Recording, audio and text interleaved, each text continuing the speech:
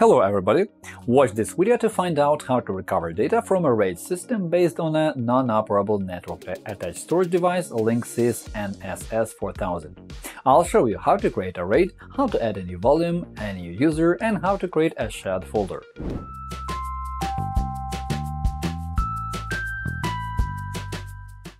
Network-attached storage devices were developed to back up data from computers. With huge amounts of information created for various purposes nowadays, such devices can also be used as the main storage option. Whenever a NAS system breaks down, there is a risk that users may lose access to all of the data they store within such device.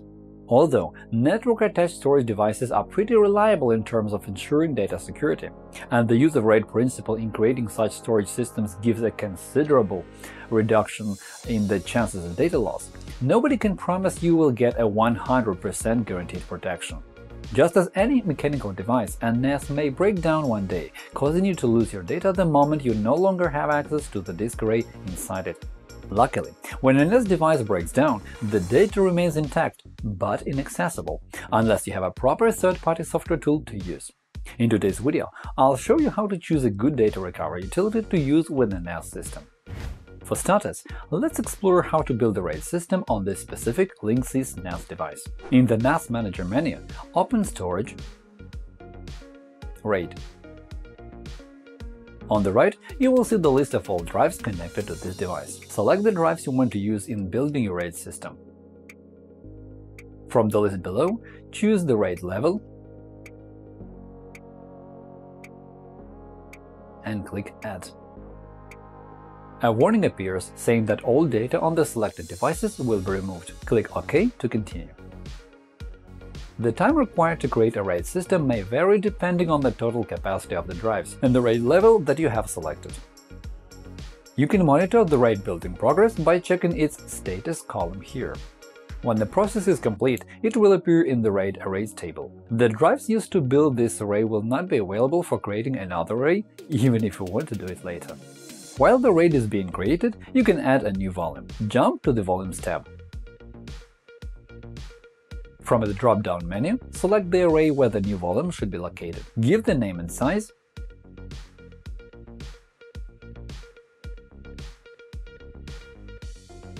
and set the access password if necessary. When all the properties are given, click Add. That's all, the volume is created. Now you can add a new user and configure permissions. To add a new user, go to the tab Access, Users. Click Add here.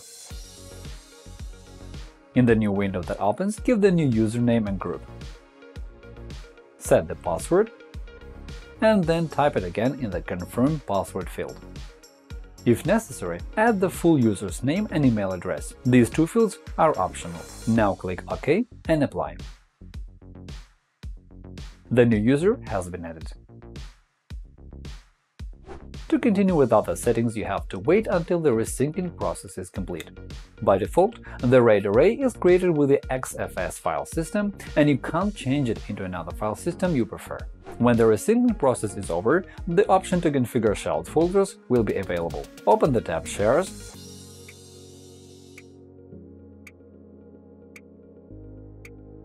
and click Create Share. Give it a name,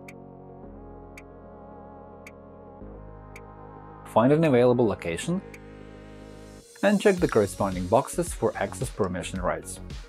Then enable network protocols. Add the users whom you want to assign certain permissions. After the volume is created, you can access the disk array and check if it works properly by writing some data to the array. Connect to it by FTP or in any other way.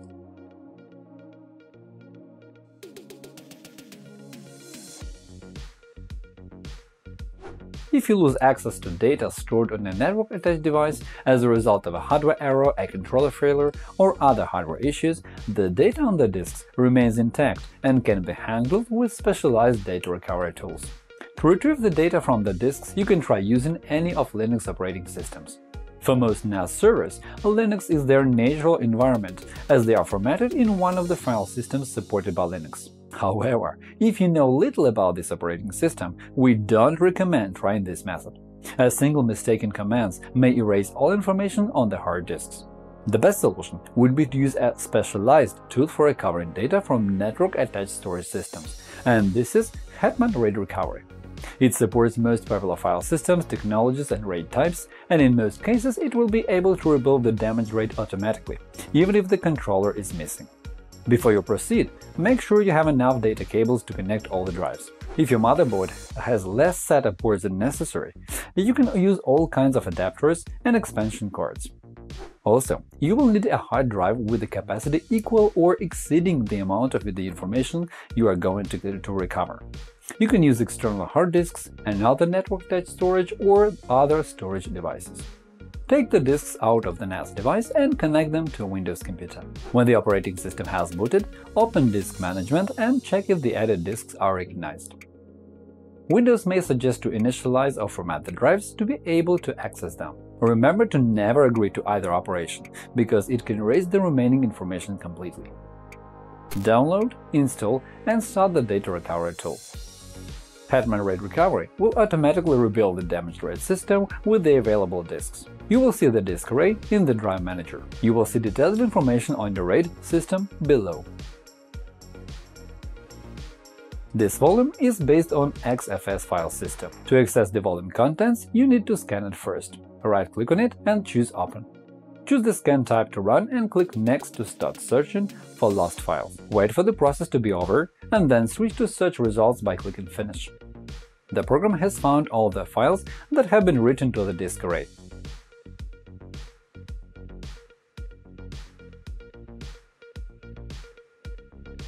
And their contents can be checked with the Preview feature.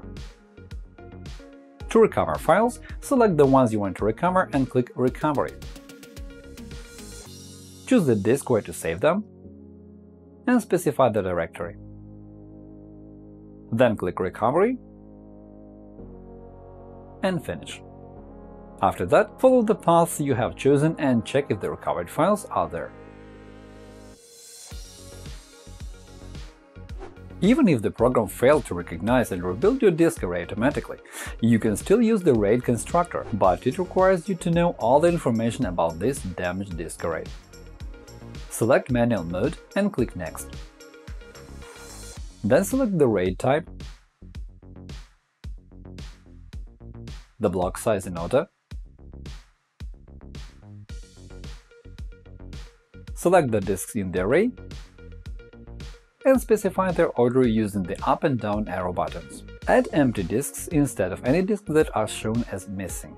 If you get the properties right, the RAID system will be displayed as having at least one partition. When all the properties are given, click Add.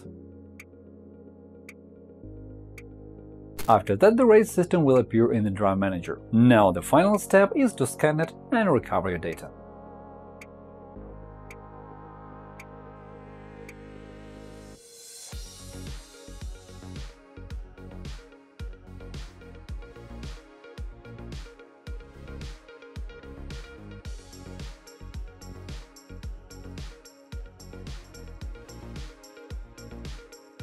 And that is all for now. Hopefully this video was useful. Remember to click the like button and subscribe to our channel. Leave comments to ask questions. Thank you for watching and good luck. While you're watching this video, civilians in Ukraine are dying from attacks and bombardments of the Russian Federation. Putin's insane regime has attacked a peaceful country in the very heart of Europe. Support the Ukrainian army by making a contribution to the fund Come Back Alive. Use the QR code or the link below the video to transfer any amount of money that will boost Ukrainian resistance and help it counter Russia's dishonorable invasion.